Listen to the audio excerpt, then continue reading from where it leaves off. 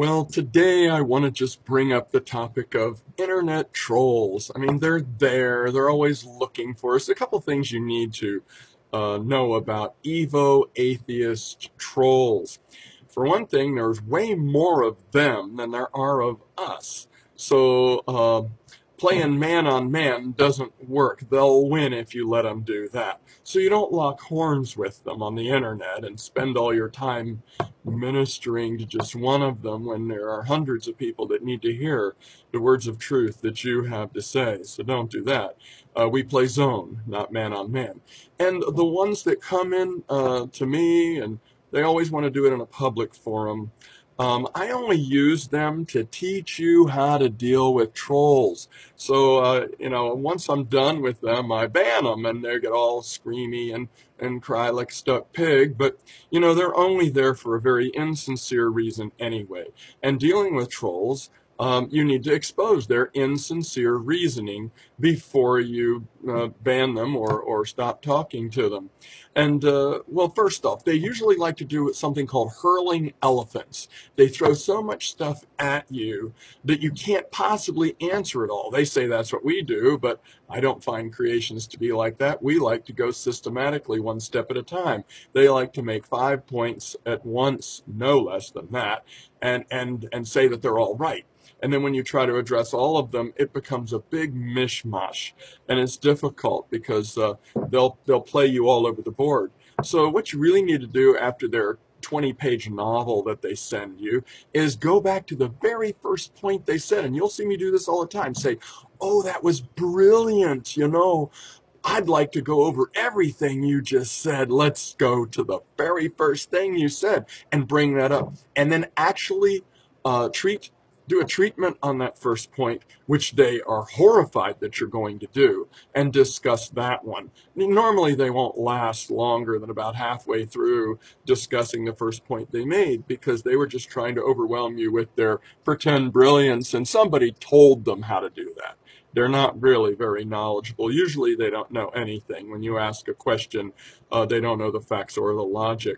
They'll also try to send you to these web links. Here, read this, and then you'll see why you're wrong. Ever do that. Don't ever do that.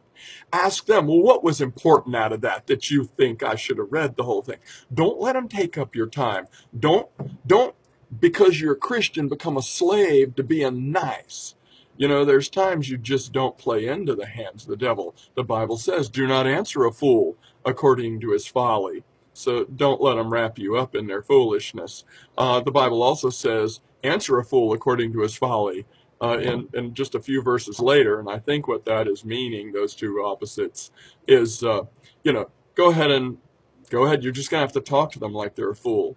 And spell it all out to them. Well, that can't be true because of this. And why did you say that? And weren't you just trying to, I can't believe you just tried to insult me. I thought you were here to talk about reasonable things. Why did you come here? What is your point? Well, they won't tell you why they're there. Because they're only there at the bidding of Satan, their father, whom they are worshiping, whether they know it or not. I'm sorry, before I got saved, I was really a Satan follower too. Anyone who's not saved and isn't got the Spirit of Christ living inside of them and isn't born again, they're all followers of Satan, and I was too, and so were you. So don't get uppity about that. Don't get uppity at all. Just answer with great patience the way Jesus did, and when it's time to walk away, walk away. But Jesus never argued with the Pharisees in private. He spoke to Nicodemus, and Nicodemus came with honest questions. He didn't argue with the high priests or anybody like that, or Herod. He wouldn't talk to them even. He wouldn't even speak to Herod. So we do these things in public for the edification of those standing around watching. And the internet is public, but you can't let it get wrapped up. I don't indulge in these things. I'd rather debate in person than on the online, because online can go on forever, and that is their point. That's their reasoning. Make them go one step at a time. Make them discuss each point. Ask them which was the best point you think you had to make, and then make them pick one. And if they won't, say, well, if you're not interested in talking, ban them. And that's what I do. So I'm hoping that the wisdom from experience, God-guided experience, God-instructed experience, and the wisdom of God, I'm trying to glean daily, that'll be an example to you on just the clear common sense wisdom on how to deal with internet evo-atheist trolls. So keep a watch out, and you keep thinking. God bless you, Dr. Jackson.